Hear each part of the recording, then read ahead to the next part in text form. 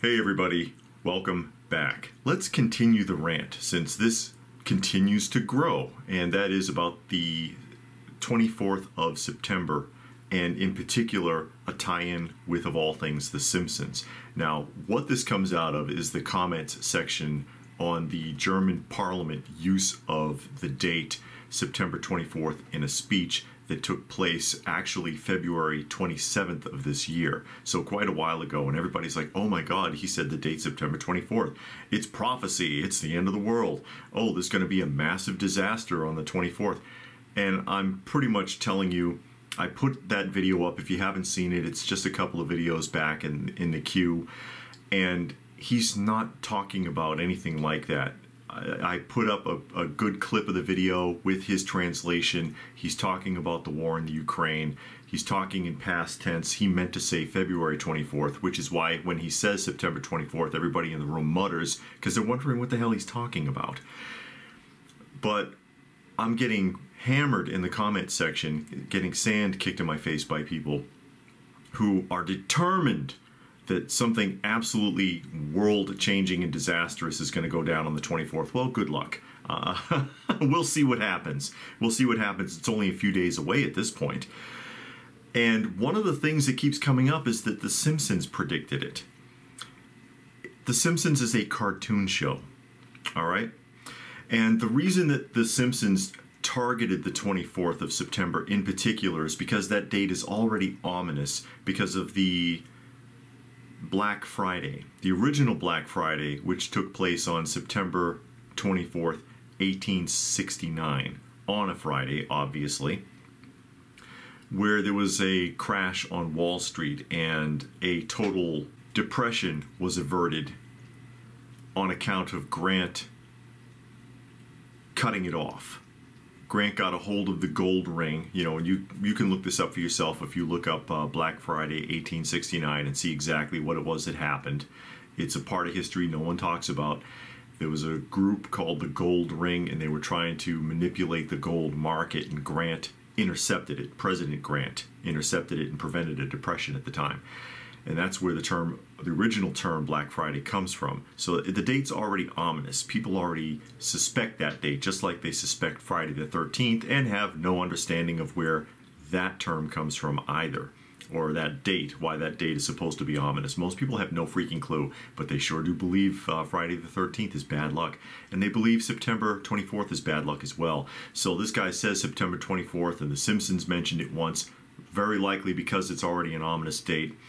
And everybody runs with it. They run with it. And shame on you for being like that, for being so easily manipulated whenever something pops up like this. There's enough things in the world to worry about without falling over every time something pops up in the media, or social media for that matter, which is full of pretty much as much garbage as the regular mainstream media is, quite frankly. And especially with these prepper and Christian channels, it's incredible how much of this circulates. So I've been getting hammered in the comment section from people that are determined something's wrong. And The Simpsons comes up, and I'm like, it's a cartoon. If anything happened that is related to something that was mentioned in The Simpsons, it was either a setup, like I just mentioned their use of September 24th and why they used that date anyways, or it's a coincidence, all right? It's like the Nostradamus prophecies, Nostradamus's predictions. If you wait long enough, something will eventually happen that will at least closely resemble something that was predicted. Doesn't mean that he predicted it. He threw out some of his so-called predictions. You wait a few hundred years and something that kind of looks like it might fit pops up and everybody's like, see, look, it happened. It doesn't mean he predicted anything. And the thing that also I find offensive is that a lot of the time it's Christians that are in the front of the line for this kind of stuff. They line up around the block for it. They eat it up. They eat it up. Oh, the prediction, this person said this, and this was on The Simpsons, and whatever. And if you knew your Bible, you would know that it says not to do that. not to do that while you claim to believe in the Bible and love the Lord and go to church every Saturday or Sunday or whatever you do, and don't know what's in the Bible and what it means. It says to stay away from that sort of thing. The Bible's pretty clear on it, about predictions, about fortune tellers and necromancers and all of that other stuff. So next time you want to go in for some dream interpretation or play with some tarot cards or something, you better think twice. But I'll tell you what I'm going to do. On the 25th, I will do another video.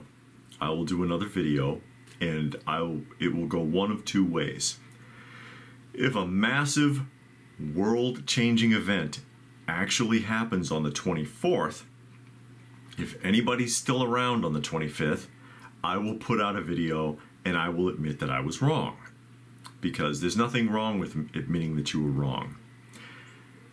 Or, if the alarm goes off in the morning on the 24th and it's business as usual, on the 25th I will do an I told you so video, counter-mocking all of the people who picked on me for saying, very likely nothing's going to happen. Calm down. Nothing wrong with being prepared. I'm all about being prepared. Always be prepared. But don't knock yourself out thinking you know exact dates and times. And don't let these people drag you down with them while they put up clickbait garbage to suck people in. Because that's all it is. That's all it is. I guarantee you, 99.998% of the time, it's a bunch of clickbait nonsense. Difference. If there is a massive disaster, the whole world gets nuked, a comet strikes the earth, whatever, on the 24th, I'm willing to admit on the 25th that I was wrong. But I bet you no one from the comment section who mocked me for saying that likely on the 24th nothing's going to happen will come onto that video and admit they were wrong. Because they're cowards. They're cowards and fools. And it is harder to convince someone they were fooled than it is to fool them, and even harder still to get them to admit they were wrong. So if you have any thoughts about that, feel free to post your thoughts in the comment section down below. Don't base your life off of something that was on The Simpsons, honest to God. I mean, seriously. I can't believe how many people buy into that sort of thing. Please do give the video a thumbs up. The rumor is that it helps with YouTube's algorithm. I don't believe that at all, but I appreciate it. Subscribe if you're new. Check out some of the other videos if you have not. If you're curious about the random cat images, they are strays that my wife and I take care of, and pictures of them actually do help with the loading algorithm on YouTube, believe it or not. If you would like to help the channel out, there are links for that down below. Every little bit helps, and we sure do appreciate it. Not just us, but the cats as well, because that's pretty much where any of the money would go.